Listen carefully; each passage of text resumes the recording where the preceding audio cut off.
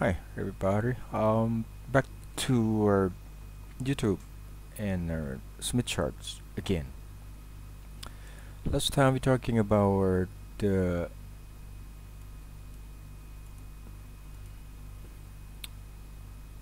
reflection coefficient of our transmission line when we connect the load impedance to our transmission line, which have characteristic impedance to be Z0. Okay, we can find your tau L at the load in here to be ZL minus Z0 and then divided by ZL plus Z0. And you take a look again at for the case of matching transmission line, you have ZL equal to Z0, and that's give you tau L to be 0. In that case, when you plot your normalized load impedance, which is going to be equal to ZL, because your load impedance is going to be equal to characteristic impedance of the transmission line. So this is become 1. On the Smith chart, you plot this is ZL equal to R plus RJX, the real part plus the imaginary part.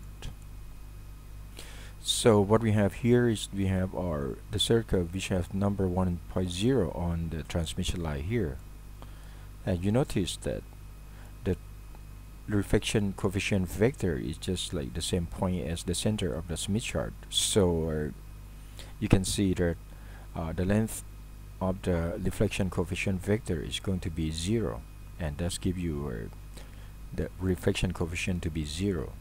So that's perfect match when you calculate by hand and using this equation, and also you plot normalized load impedance on the transmission line. Okay, so that's just review a little bit of what we left over from the last time. Now we get into more complicated problems, and you take a look at some example. This is I'm not going to talk about hand calculation of the transmission line, but we will move to the how to use the Smith chart to solve the transmission line problems.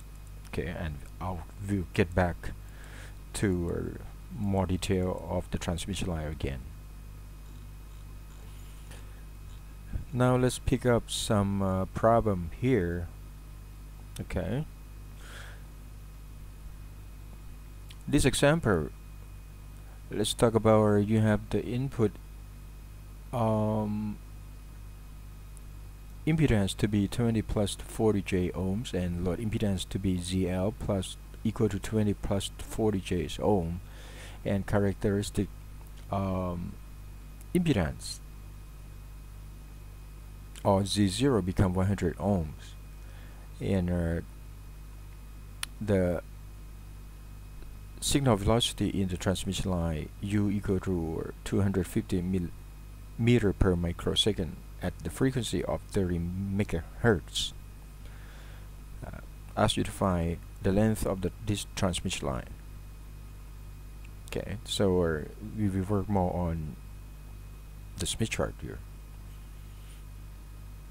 The first step that you're going to do is, since they give you input impedance of the transmission line and your load impedance of the transmission line, and also characteristic impedance Z0 of the transmission line,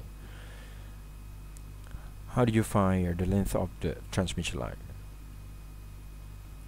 It's the same thing that I just give you the rough idea about when you are, let's say when the length of the transmission line given, and you connect your load impedance to the transmission line here, and then this is characteristic impedance to be Z0, and it gives you the length of the transmission line in the term of how many times of, or in the ratio of lambda, and you can find the input impedance of the whole system here. What I mean the whole system is mean you have the transmission line and also the load impedance. Okay. Basically, you can start by find the ZL normalized. The same thing as you did before in Smith chart tutoring series 1. When you find ZL normalized, you have like the real part R plus imaginary part plus JX, and you plot ZL normalized on the Smith chart. Okay, what I show you is here. For example, if you plot ZL normalized to be here at this point, and you are looking for the input impedance of the whole system here, what you need to do, you need to go to our Smith chart. Let's see here. Okay, I'll blow this up.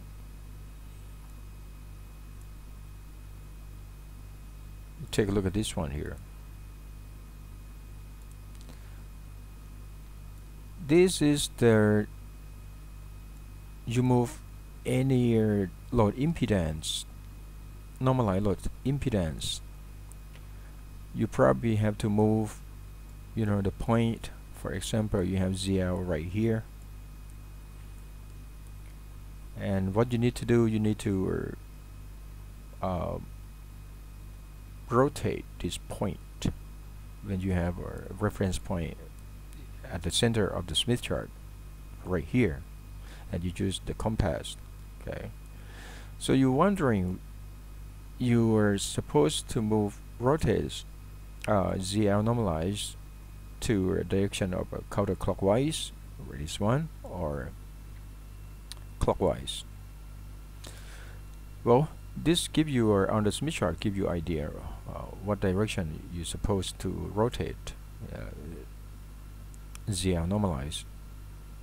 This one say counterclockwise, wavelength toward generator. Generator is just like its source. So in this case, you have ZL, and then you want to find the whole the input impedance of the whole system. So you need to move, you know, from the right to the left. So that means you move the wavelength. They call this one of the wavelength toward generator. Generator is just like the source. You have like V source here. So in this case, if you want to find the input impedance of the whole system, you have to move to rotate ZL in the direction of clockwise. So what case that you have to rotate ZL normalized in the direction of counterclockwise, like this one. Now you take a look at the the meaning of the wavelength toward load. In this case, I'm going to talk to the other case. In case you know the input impedance of the whole system here, and you want to find your ZL when you know Z0, what you can do is that you have to move from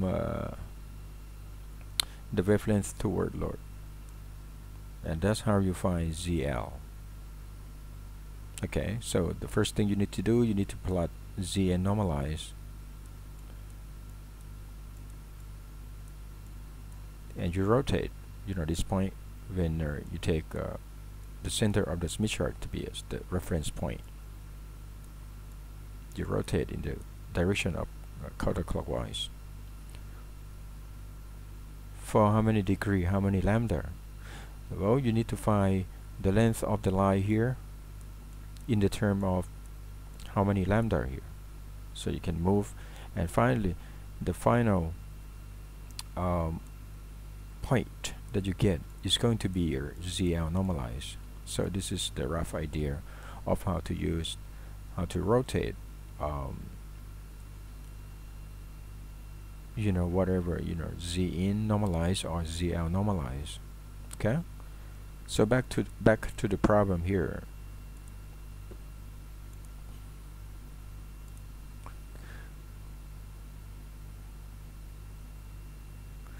Let's see. Okay, I'll go to the Smith chart here.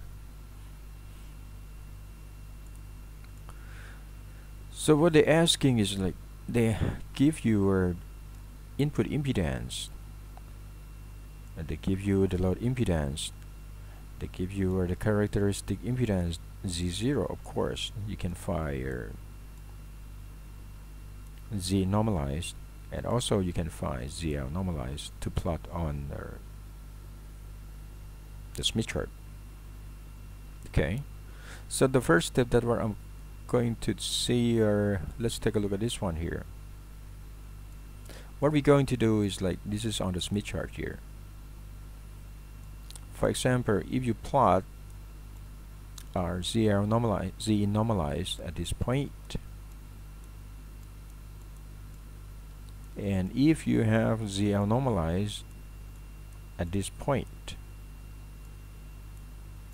how do you find the length of the line? This is the reference point. So what I'm going to do is I'm gonna draw a line here, I'm gonna draw a line here, and you get what you call lambda L, and this is your lambda in, right? This is the beginning of the line, and this is the end of the line here, lambda L. So what you do, which one is going to be your lambda? You know that you have reference point lambda L and you have reference point lambda in. You take a look at this quick. As I mentioned before, if you want to find if you have ZL, sorry for my drawing here, and if you want to find the input impedance of the whole system, you have to move the normalized load impedance on the Smith chart. You have to rotate in what direction? I mentioned that to you before.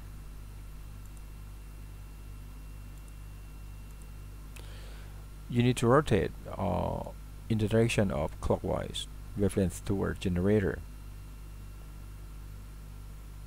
Okay, so back to the Smith chart here. So that's what's meaning there. You have like ZL normalized. You need to rotate in the direction of clockwise until you get for how many lambda. It's depend on the length of your transmission line here, and in this case that's what they are asking you. You need to find L in the term of lambda. So what you need to do, you need to find, this is your lambda, so make sure you get the right lambda here from this point to this point. You're not gonna take into account of from this point to this point. Okay, so what I did is, the first thing I'm looking for input normalized input impedance. So I simply divide 20 minus 40J divided by 100. This is the characteristic impedance. So I got like 0.2 minus 0.4J. And also I find normalized load impedance. So I simply divide 20 plus 40J divided by 100. I get like 0.2 plus 0.4J. Okay, and then you need to plot ZN normalized and ZL normalized on the Smith chart, and you find the reference lambda point. Let's say that. So for Zn, I get like is at the position of 0.435 lambda, and for normalized load impedance, I got the reference point to be 0.062 lambda. Okay.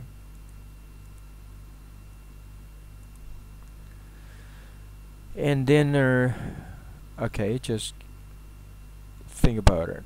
The first thing what I'm going to show to you is how to plot Zn normalized on the Smith chart. This is become 0.2 minus 0.4j. I probably have already plot on the Smith chart here. So take a look at this one. This is Zn normalized, becomes 0.2 minus 0.4j. Okay, where is my 0.2?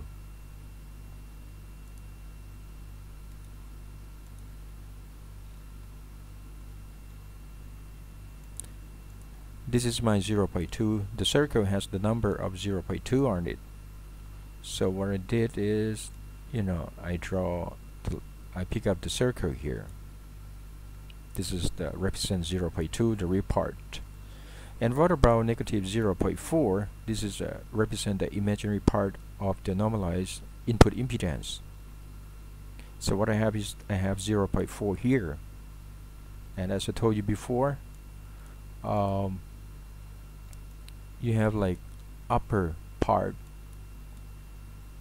for imaginary part. The upper part is to represent the positive number of imaginary part, and the lower part is represent the negative or number of imaginary part. So I have like negative 0.4. I need to pick up 0.4 right here, and what I have is I have a line here.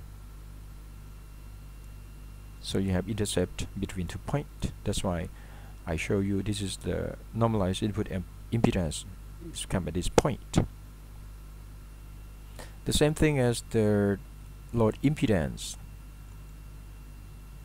Normalized load impedance, as we calculate, to be 0.2 plus j 0.4, but this one is become a positive imaginary part.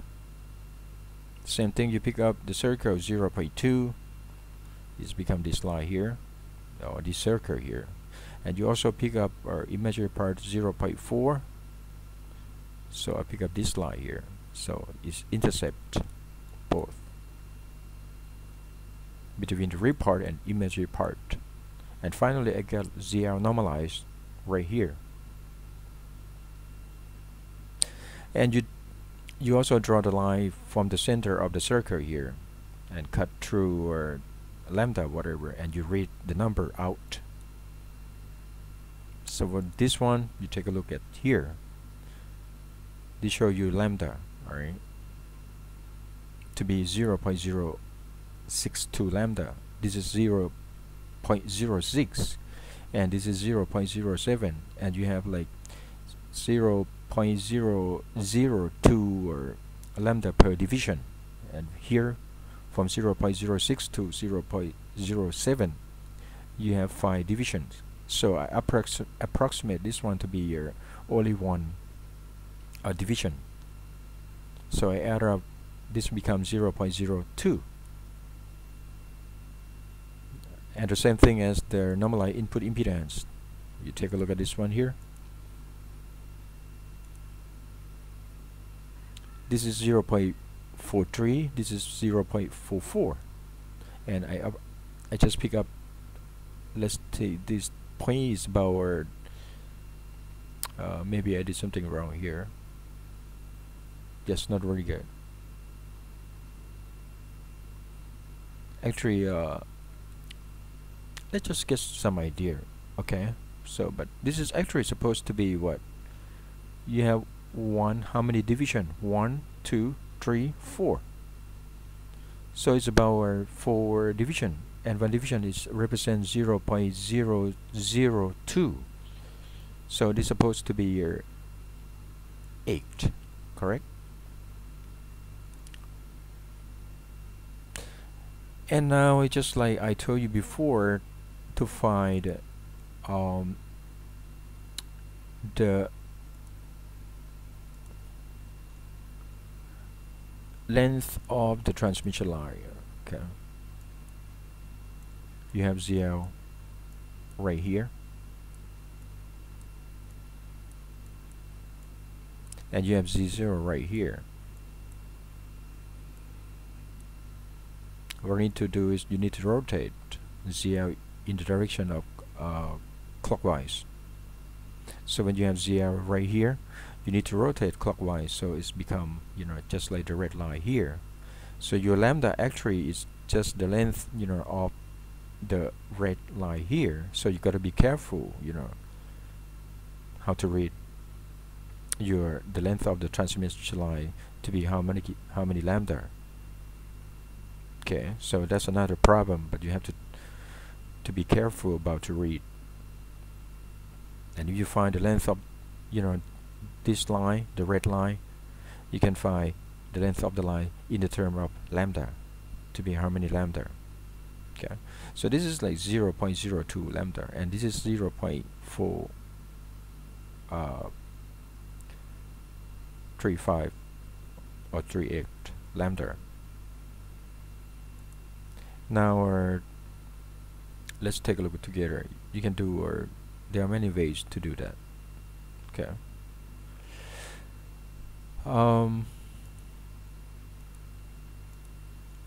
Sometimes you can take a look to be straight. When you take a look outside here, this is lambda start from 0, and it's move, you know, for a half circle, it's end up with 0.25 lambda.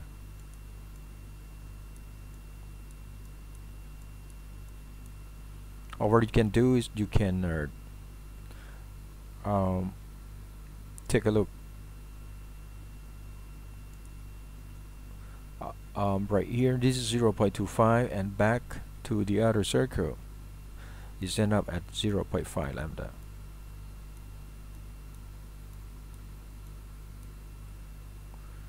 So what you can do is, like, you can think about take the whole you know, circle or 2 pi, you know, but actually this gives you a 0.5 lambda.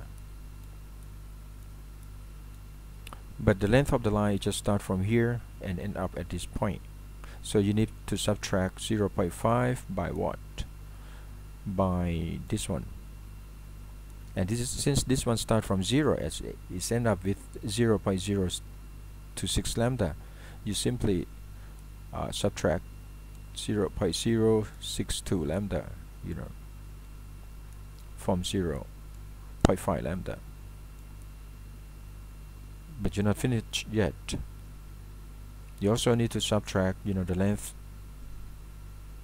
or 0.5 lambda from this length also. So this part is become how many lambda? Well, this one is 0.5 lambda, and this one is 0.435 lambda. What you can do, you can also subtract from 0.5 lambda minus 0.0435 lambda. Correct? So this is the straightforward, and you cannot make any mistake. So this become your lambda. Just be careful when you read the length of the line. Okay, so you probably get some idea about this already, and then we get back to the what I left behind here. So finally I got the length of the line to be 0.373 lambda. Well, why I subtract 0.435 from 0.062? Take a look at the Smith chart again. Since the number here start from 0, and you have this point to be 0.062 lambda, and this point to be 0.435, so the length of the transmission line, you can also subtract 0.435 lambda from 0.062 lambda. Okay, so this is become the length of the transmission line. But sometimes they won't answer in the term of meter, and you need to find lambda.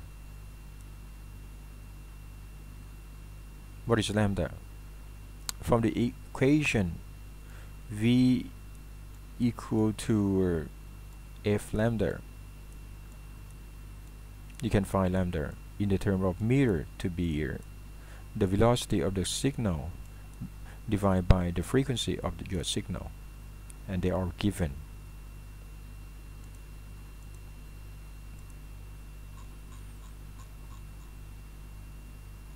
Yes, just like this one here. You have L to be 0.373 lambda, and then your lambda become V over F, and V is given to be 250 10 to the 6 meter per second, and your frequency is like 30 gigahertz, so it's become 30 multiplied by 10 to the 6th hertz, and that's give you the length of the line to be 3.11 meter. Okay, this is one of example of the how to apply Smith chart to transmission line problem.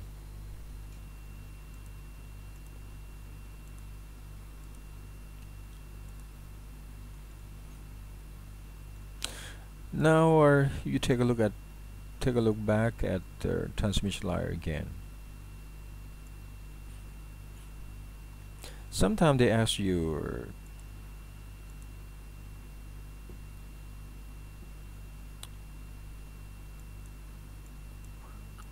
you have your ZL right here, and you have Z0. This is just pop up to my mind, just show you how to use the Smith chart and to make you more understand about a Smith chart. What about if I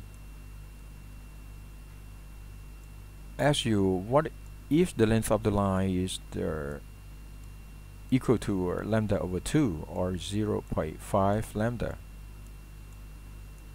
Can somebody tell me? What is the input impedance of the line here? I don't care what ZL is going to be, I don't care what Z0 is going to be, but I'm just asking you if the length of the line is become 0.5 lambda, what is the Z input of the transmission line here? Okay, let's take a look. As I told you before,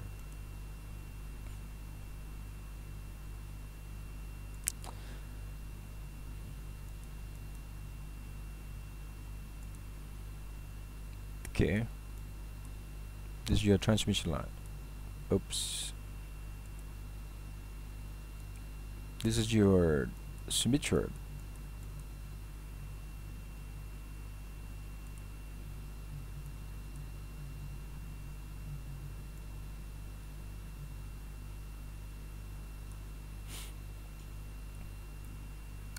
When you take a look at lambda, it start from here to be 0, and you move around here, it's become 0.25, correct? This is your 0, this is your 0.25, so you back here again, it's become 0.5 lambda, and also this is 0.49, and is become 0.5 at this point as well. Again, I'm asking you if the length of the transmission line becomes 0.5 lambda, what is the input impedance of the transmission line system here? Okay. Well, you take a look at this one here. Your ZL, well, the first thing you want to find the input impedance we start from the first step. You need to find ZL normalized, so you simply divide your ZL by ZL Z0. Okay, for example, I got my ZL normalized here.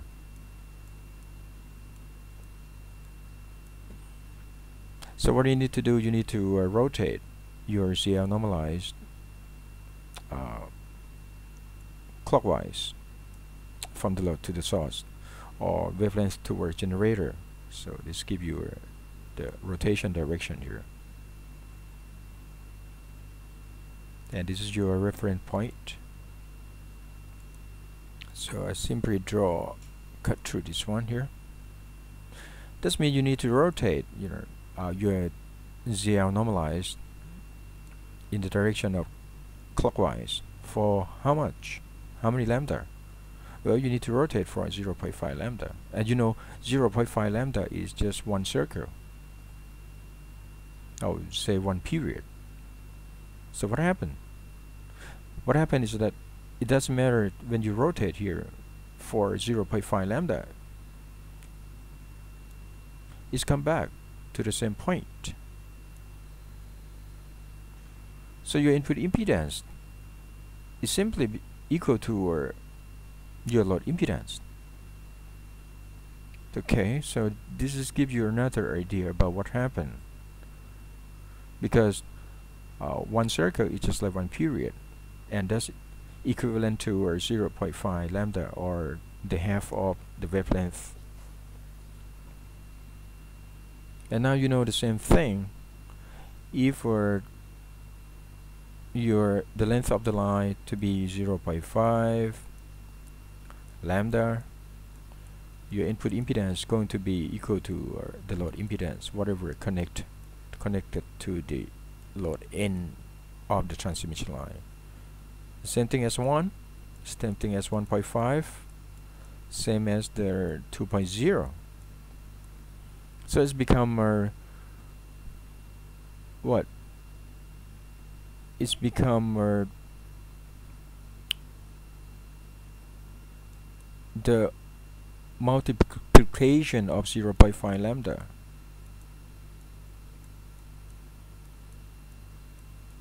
That will give you the input impedance to be the same as the load impedance, where N is what? It can be 1, 2, 3, 4, 5, and so on. Okay, so this is what we get from the Smith chart again.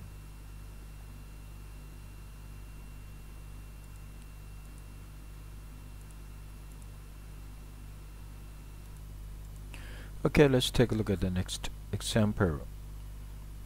As you give you the transmission line with the length 10 meter and field with dielectric with epsilon r, or relative permittivity, to be 2.25 and mu r equal to 1, and then with the signal come with frequency 34 megahertz, and the load impedance is 50 plus 100 J ohms, and characteristic impedance R0 or Z0 equal to 50 ohms. Find the input impedance of the transmission line. So it's going to be the same thing. If you can start from here, you have a transmission line and then connect load impedance to the transmission line, and this is your load impedance here, and your characteristic impedance of the transmission line to be your 50 ohms. Ask you to find input impedance. We do the same thing. We start by look for ZL normalized. You plot on the Smith chart here, and then you rotate the ZL normalized clockwise for 1.70 lambda, and you find your input impedance here. Okay, So this is the direction of rotation here. Well, the way we did here, we need to find the length of the line in the term of how many lambda. So we start by find lambda first. Lambda equal to the velocity of the signal and divide by frequency. So it's ended up to be 5.882 meter. And then the length of the line is 10 meter. So you find L 10 meters in the term of lambda. So you divide 10 by 5.882 meter, and this end up is give you the number to be 1.7 lambda. So this is what you need to do, is you need to rotate the normalized load impedance clockwise for 1.7 lambda. As I told you before, that when you're talking about a 1.7 lambda for one circle rotation, you have like 0.5 lambda. So you split 1.70 lambda to be 1.5 lambda plus 0.2 lambda. So this is what you need to do. You simply rotate normalized load impedance for 0.2 lambda only. Okay. Let's take a look at the normalized load impedance. So you divide 50 plus 100J, this is ZL given, by characteristic impedance, which is the 50 ohms. You have ZL to be 1 plus 2J omega, and then you don't need to rotate normalized load impedance for 1.7 lambda. You just rotate only 0.2 lambda. And this part I don't have like Smith chart to show you on my lectures, but if you go to the Smith chart, just take a look at normalized load impedance 1 plus 2J. So what you need to do is you're looking for R to be 1, ZL normalized is 1 plus 2J. So this is the circle 1.0, and then you look for the positive 2. So it's going to be upper half of your Smith chart here. This is your 2.0. So you find the line here and intercept with the 1.0 circle. So you get your CL0 here. Sorry, normalized load impedance here. And then you need to rotate this one for 0.2 lambda. You know, wherever is you have, this one is going to be your input impedance of the transmission line here, and you can read from the plot, which is not so difficult to read. Okay.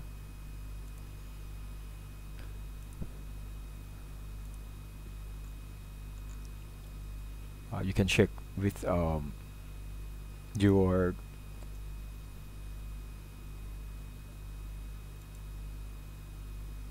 from here you have Z normalized to be 0.29 minus 0.82J, right? And then you want to find input impedance in the term of ohms. This one is have no unit, so you simply multiply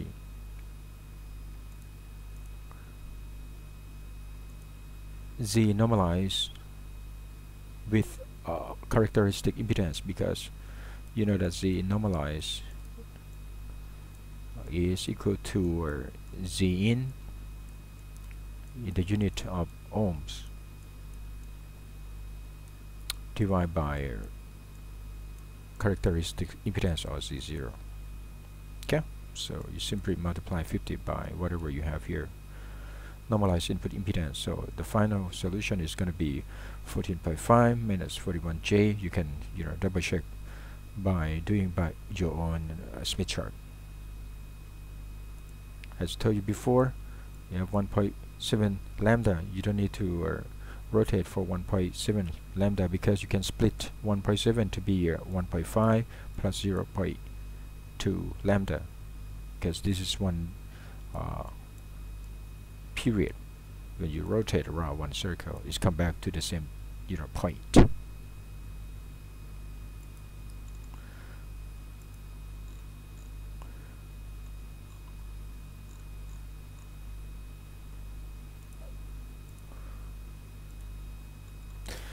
Okay, if I back to transmission line equation, you also be able to calculate for the input impedance of the transmission line using equation that we derived before.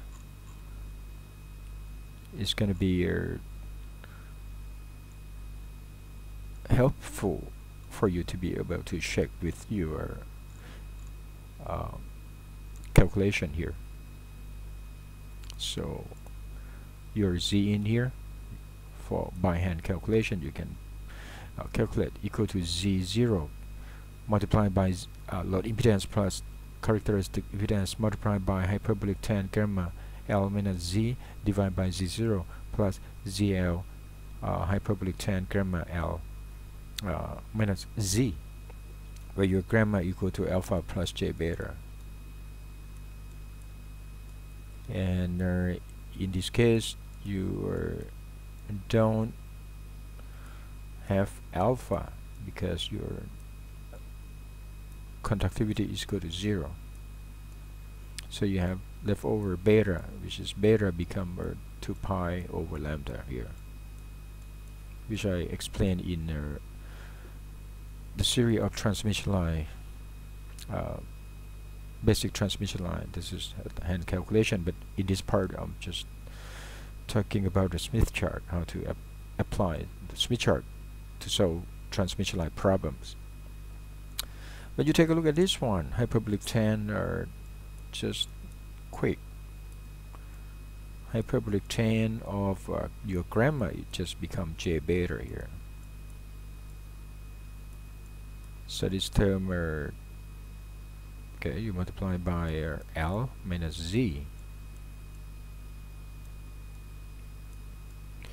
and take a look at this term. Hyperbolic tan of the complex number is simply become J, and just function tan and then beta. And if you want to find the input impedance is at the source N, so you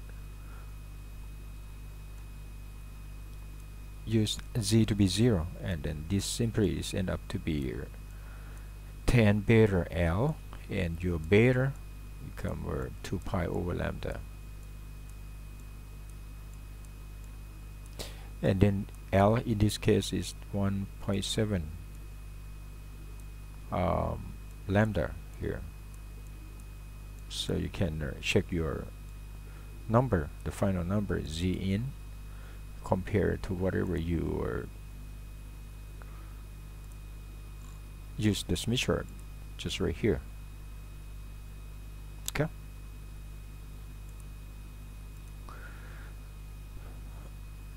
Well, the next Smith chart video, I'm going to talk about transmission line matching, and I don't think I have enough memory.